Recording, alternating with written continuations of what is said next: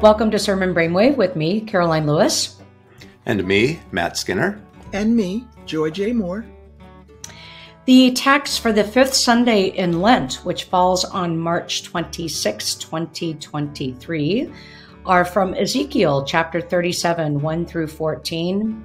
Psalm 130 is the psalm for the day. The second reading is Romans chapter 8, 6 through 11. And the gospel reading is John 11, 1 through 45, Jesus' final seventh sign in the Gospel of John, and it is the raising of his very good friend Lazarus. So this is another ginormous text in John, and the question is where you drop in, I think, in terms of what resonates with you and your preaching. I want to say one thing, well, maybe a couple other things, but one thing to get us started. And I did this last week with John 9 of the necessity of reading forward and seeing how John 10, of course, is the discourse, Jesus' discourse that interprets the sign. What we get here is a reversal of that pattern in John. I've talked about this before, where the dialogue and the discourse happen prior to the sign, because the sign itself can be misinterpreted and is indeed misinterpreted by Martha. And since this is the last sign, it can't be. And so this resurrection and the life that the commentary talks about, that Jesus is the resurrection and the life, you really have to look forward to John 12 to see what Jesus means by that. What does life mean? And that the resurrection is awesome, great, fabulous, wonderful. But at the end of the day, it is the penultimate for John, that the ultimate reality to which we are invited in this relationship with Jesus is life abundant, that we got in chapter 10, verse 10. And that life abundant for Lazarus looks like what happens in chapter 12, where he is reclining on Jesus at the table in that intimate, close relationship with Jesus, which is the promise of the ascension in John. And so I think that's an important theological idea as we get ready for Holy Week and even into Easter, that the promise of the resurrection actually goes beyond the resurrection.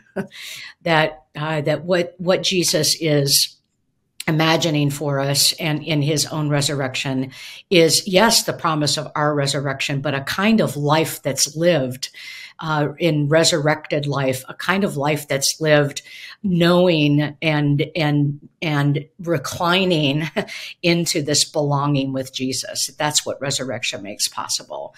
And so that resurrection is not just this future reality, but is indeed has everything to do with how we are in our present. And so that might be something that the preacher could consider. That's my first thing. I'll stop there. Yeah, I'll piggyback on that to say yes, thank you, and particularly that this knowing that Jesus talks about in the prayer in John 17:3, that this is life eternal, to know God and the one whom you have sent. This knowing is really highlighted in chapter 12, as you just said. That what does Lazarus do? Lazarus doesn't say, hey, I've got another shot at making my business better. I've got another shot at spending time with my loved ones. I got another shot at, getting up my golf game. It's like, I got an opportunity to spend time with God in the flesh, and I'm going to linger there. And so if our encounter with Jesus, to use your words, Matt, from last week, is just cognitive, and I go on with life as usual, we've missed it. Because the whole problem with humanity is our desire to go on in life as if God doesn't exist or as if God doesn't matter. And if God does exist, then God is all that matters. And being close to God sets us to see the glory of God. And that glory is not just the transfiguration, but that glory is the beauty of creation. That glory is the wonder of humanity who is fearfully and wonderfully made. That glory is being in community with one another, where we get to see God in flesh in one another. And so it comes full circle that everything we are doing is knowing God because Jesus rose from the grave. I think it's valuable too to look ahead to see what you're talking about, Joy, how it affects other people as well. And so you've got in chapter 12, verses 9 through 11, the leadership wants to put Jesus to death precisely because of this sign that there's something so offensive or so dangerous about this. They want to kill Lazarus as well. Again, poor guy, because he's this living, breathing, walking reminder, I think, of this new life. But then also in 12:17, people can't stop talking about it. They continue to keep bearing witness to this, that there's something about this particular sign that just blows the lid off of everything for people who are involved or who are scared or who are excited. So there's just so much in this passage as well. I think too, that we're 3 years after the beginning of the pandemic, which is a time of so much fear and lockdown and death. 3 years ago, when we're hearing this text, people were dying, and they were dying alone for the most part. They were dying in hospitals where there were no guests allowed at all. They were saying goodbye to family on iPads that nurses were holding for them. So there are congregations with people who continue to hold those memories. And so the fact that both Martha and Mary, I think there's two of them, both Martha and Mary say, if you had been here, my brother would not have died, is such an honest statement of fact that is also lament and also accusation at some level, but also a statement that doesn't quite know the full range of what's going on. It does reflect a confusion, but it's so honest. And so even the way Jesus answers back in the first case to Martha is, watch how you read that. I think that's gentle. Very. It can be read as a foolish woman. How do you know? You can read it sternly and wrongly, I think, but I don't think that's consistent with Jesus. It takes us into grief, as that's what I'm trying to say. This passage has the potential to help us explore some of those really difficult questions if we want to. Well, and and that's an important point, because what's so interesting about the passage is the narrative space that is given to questions of grief and expressions of grief. Mm-hmm. The narrative space of the actual raising of Lazarus is 2 verses, and the rest of the chapter is the experience of, and as I said, the expressions of grief around death. And even Jesus' own expression of grief is important, I think, to focus on, especially as we recognize that this is the last Sunday of Lent and we move into Palm Sunday and Holy Week. Why does Jesus weep here? He weeps, I think, for Lazarus, because his friend is dead and Lazarus is his friend. He weeps for his dear friends, Martha and Mary, and their loss. To what extent? Because then, the very next chapter will be his anointing and then his triumphal entry in Jerusalem. To what extent he weeps for himself, in that he knows what's ahead. And that's what has to be, and which is why Mary's anointing of him is so powerful and so important, that he carries her expression of love with him through all of it. And so he weeps for himself, but I also think he weeps because he cannot take death away. He can't. That's what it means to be an incarnate person. Incarnate is what it means to be human. Is everything that is incarnate must die, and he cannot take that away. And so, how is it that a preacher might talk about that? That this is that when Jesus weeps, the fullness of what death does and what death takes away is present in his tears, and it's for what he's experiencing, as I said, in that moment, but what will come, but also knowing that he can't take it away. And for me, that's been really powerful to think about, that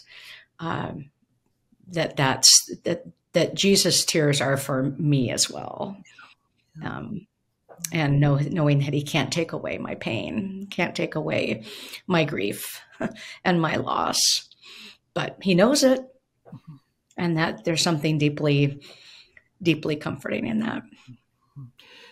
The knowing that it's not dismissive, which again, as Matt was saying, take care in how you read this passage, because this is a lengthy story about the full care of Jesus displayed among his friends, publicly displayed among his friends. So, he didn't go off by himself for this one. Everybody got to see what he was experiencing. And I want to just say this. This is one of those times where I'm grateful to be a Wesleyan and not a Lutheran, because I can take time with this text. It's a long passage, but Karoline, as you said, the length of this passage is that this is a description of what is happening, not an announcement of the resurrection of Lazarus. In some ways, that's what happens. There's this little announcement here, but the setup and the recognition of the fullness of the circumstance is what the passage spends all of its time on. And for us to be able to take the time with the passage to do that is how you draw folks in. If all we do is tell them, this is what this means, and this is what you should understand, and this is what you should take away, I'm going to forget that. But if you do what this text and so much of Scripture does, is if you narrate it, if you tell the story, if you paint the scene, if you live in the emotions, then folks are going to remember it. And what is the final point that you lead them to is going to be not because you told them, but because they've experienced it. Mm-hmm. And that's when the text becomes a living word. Mm-hmm. Yeah. Well, so much more that I could say on that. I mean, yeah, like the whole Lazarus come out and Jesus will call you by name. He knows my sheep by name, but I've said that 100 times. So anyway, I will put in this little snappy statement for anybody who wants to take a little edge on there is following what you said, Karoline, that Jesus wept knowing his own death was coming. It's sort of like, okay, when I do this is going to be the straw that breaks the camel's back. They are going to be furious with this one, and I know what's going to happen next. The other way to kind of look at that is this. You think that if Jesus could raise Lazarus from the dead, killing Jesus might not be the way to stop him. Well, I would say people in power have a limited amount of tools in their toolbox, and they tend to keep going back to those same tools. Yeah. But yeah, it's a great point. So Ezekiel's fun because, well, it's just such a visceral passage. But of course, read it in context. That this is an exilic vision where people thought they were totally cut off from the power of God. Right? God was back in Judah, and they're stuck out in exile. But here's this image of God coming in and revivifying the nation in its death or through its death or in spite of its apparent death and bringing new life back to it where they are, which which probably means something really different to us after the last 3 years. I think it also, I'll keep beating my drum about, these are good texts to think about congregational values, congregational history. When were there times where your congregation thought it was utterly cut off from God's restorative power, and God surprised you in some way, shape, or form in the past? Or how is that still happening? Not as a kind of easy promise to throw around that everything will always get better, but to find in your institutional memory, in your communal memory, your familial memory, ways in which somebody somewhere stood up, or God just showed up and said, no, this isn't quite the end. Yeah, and I think too, with this Ezekiel passage, is that it helps to remind us that, with the context, right, of the exile and the promises that are shared by this prophet to the people in exile, that life will happen again. I think it also is a good reminder with regard to how we talk about resurrection, and what does it mean to live as with the promise of the resurrection. It is that it's not just a personal or individual reality, but a call to that our God is a God that brings new life and resurrected life, and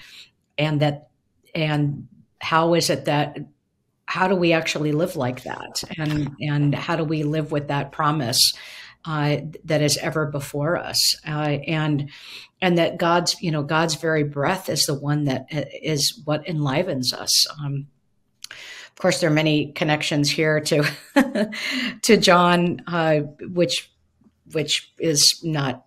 We won't get until after Easter, but the verb of breathing into the dry bones is the same verb that John will use for Jesus breathing, the Spirit breathing into the disciples, and it's the same verb that's used in Genesis 2:7.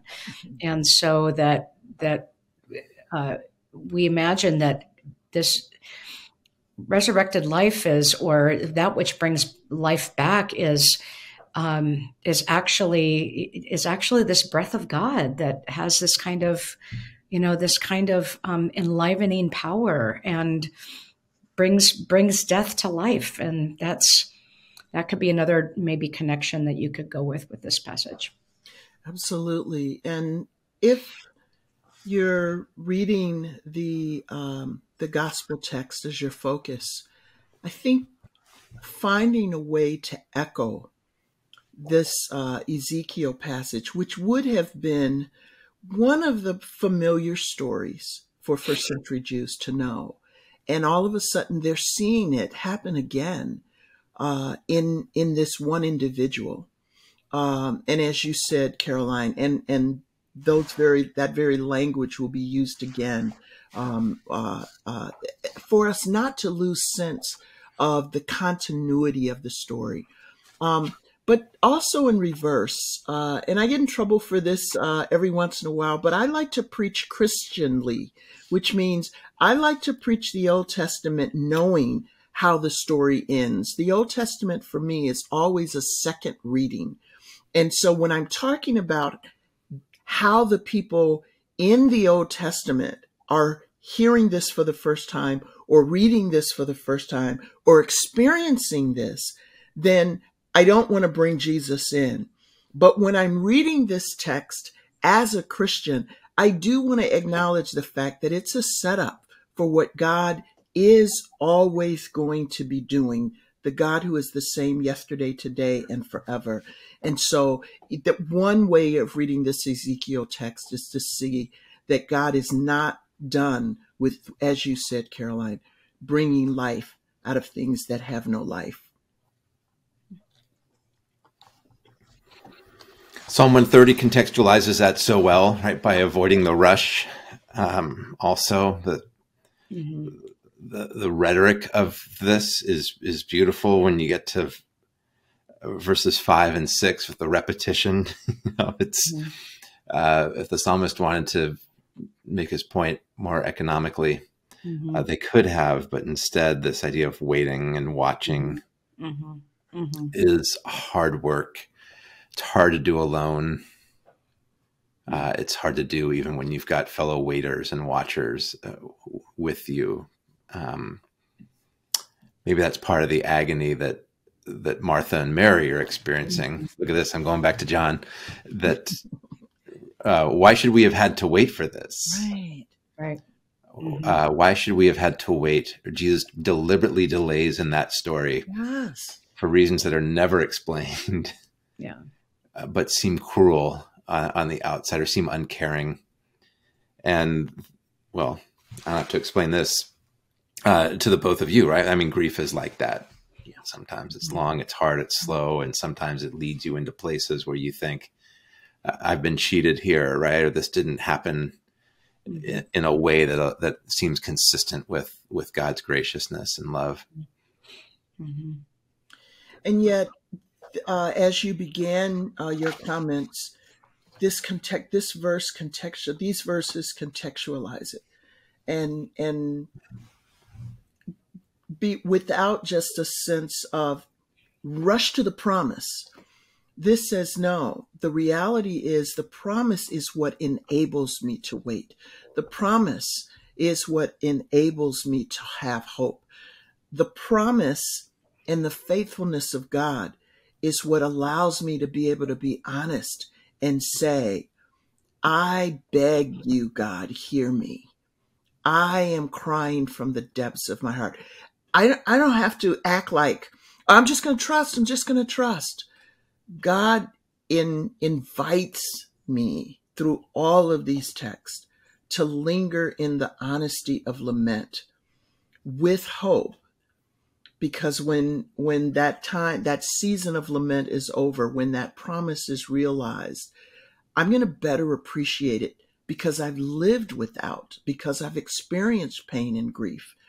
And sometimes we have to allow folks to take us on that journey if we're not living it at ourselves. Sometimes we're like, well, I can't understand because I've never suffered in that way. What that says to me is that you've never walked with someone you care about who's suffered in that way. So allow the experience of others to let you linger. Don't just take your joy, your celebration and say, oh, everything's going to be all right. Wait, linger, lament, journey with along the rough side of the mountain. I would even, I talk about using the psalm liturgically and frequently. And I think there are so many places that you could put the psalm this Sunday, and maybe just invite the preacher to imagine where it could go. I think of it as even like not even almost like a dismissal or not a blessing, but that's the wrong word for both of them. But just that, because now we're going into waiting with Palm Sunday and Holy Week, and so that we allow people to, or that we invite people to name that, or to say, out of the depths I cry to you, and now we move together into this waiting period. I would wonder if that might work. So just an idea. That's great. That's great. Back to Romans. Yeah. And in the context of everything that we've been talking about, there is this sense of the promise of, in the midst of death, we have the Spirit.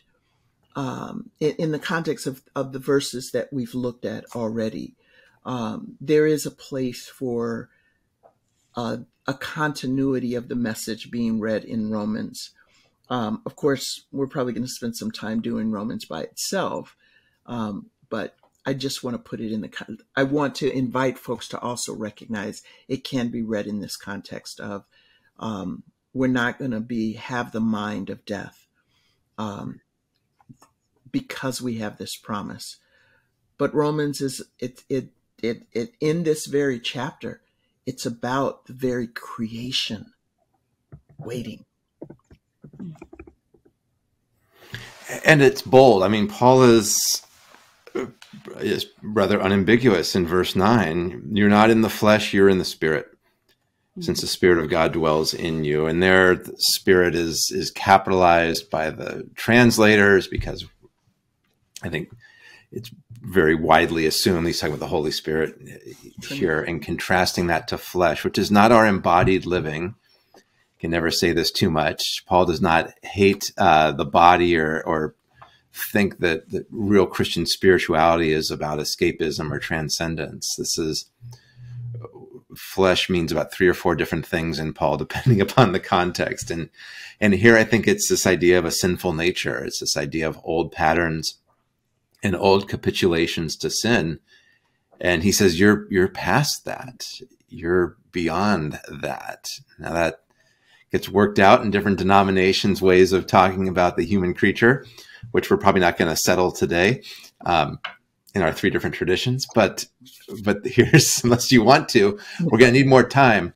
We'll do a bonus episode one day. Yeah, you're right. But to explore that, to explore what that means to live in flesh as a good thing, imbued by the Spirit of God, is a statement that I think gets back to, I'm going to do this again, we're going to jump back to John, gets to this whole idea of incarnation, Karoline, and the way you were talking about incarnation and our own corruptibility, our immortality, not necessarily being a sign of weakness or failure.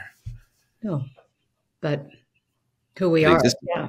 Yeah. And I think this is where verse 11, just to recognize that it's not, it's a condition of fact, not if the Spirit of him who raised Jesus from the dead, but since the Spirit of him who raised Jesus from the dead dwells in you, or is housed in you, is the verb there. And so there, once again, we hear the promise in a new way, or in a different way, that God's Spirit is, and God's Spirit who brings dry bones back to life, who breathed breath and life into Adam, who will show up in the locked room, and the disciples will receive that. So since that Spirit is, it dwells in you, what promises are then possible for you? It's not a condition, it's reality.